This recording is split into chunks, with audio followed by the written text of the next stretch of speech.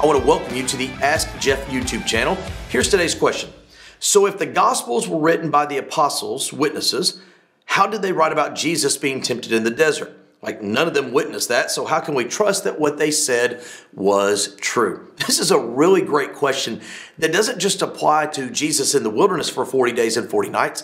It applies to a whole lot of scriptural passages. How about John chapter 17, the Garden of Gethsemane, Jesus' private prayer with the Father? That's an entire chapter. How about what we know is the first 11 chapters of Genesis that Moses in no way could have been there to observe? Well, the answer is multi-layered. Allow me to begin and then end kind of in a circular fashion. 2 Timothy 3:16 says this: all scripture, including Matthew 4 and the temptation of Jesus Christ, is inspired, not by personal witness, not by personally being there, but by the Spirit of God. In fact, in what we know is 2 Timothy or 2 Peter chapter 1 verse 20, it says that the scriptures were given to us in days of old by men who the Spirit of God inspired. So number one, you have the Spirit of God speaking to these individuals what scripture needs to be. Now, the issue is, okay, so he's speaking, but they weren't there.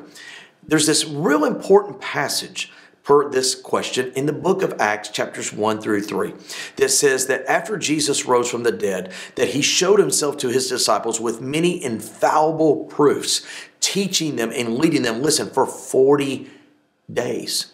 In fact, one of the things that you discover is not only the Spirit of God moving through these respective writers, but you also have individuals such as Matthew and Luke and John and others who spent time, quote unquote, with Jesus as he communicated things that the scriptures don't tell us exactly what he shared in those 3 verses of Acts chapter 1, but obviously it could have been something related to this particular question.